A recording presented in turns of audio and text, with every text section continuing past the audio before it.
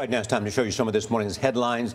The New York Times says if you want to tell your friends about your fabulous vacation, don't bother. They probably do not want to hear it. A study in psychological science looked at what happens when a group of people socialize.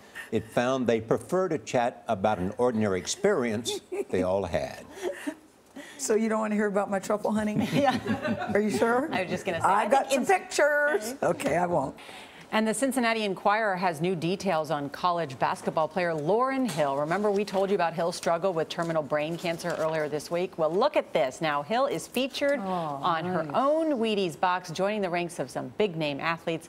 On Sunday, she took the court with her Mount St. Joseph team wearing her number 22 for one game and, of course, scored. Love that story.